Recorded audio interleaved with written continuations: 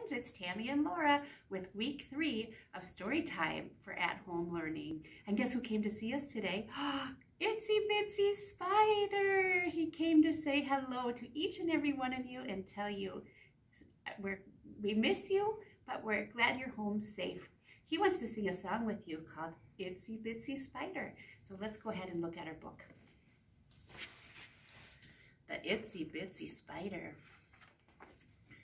The itsy bitsy spider went up the water spout.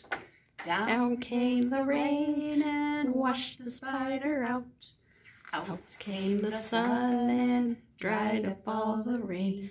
And the itsy bitsy spider went up the spout again. Nice job, friends.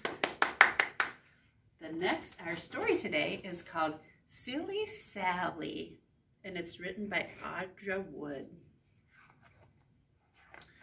Let's find out about that Silly Sally.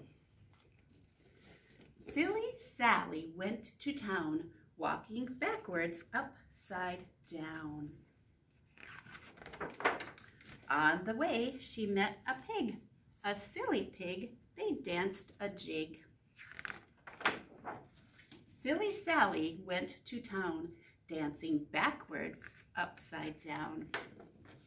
On the way, she met a dog, a silly dog. They played leapfrog. Silly Sally went to town, leaping backwards, upside down. On the way, she met a loon, a silly loon. They sang a tune. Silly Sally went to town, singing backwards and upside down. On the way, she met a sheep, a silly sheep.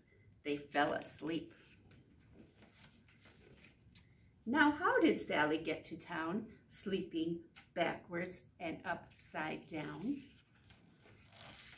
Along came Nettie Buttercup, walking forwards, right side up.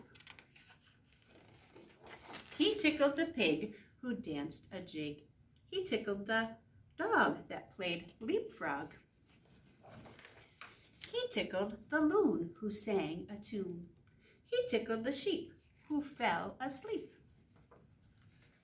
He tickled Sally who woke right up, and she tickled Nettie Buttercup.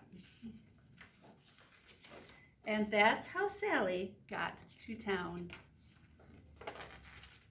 walking backwards and upside down. That's it for Silly Sally. And that's it for our week 3 of at-home learning.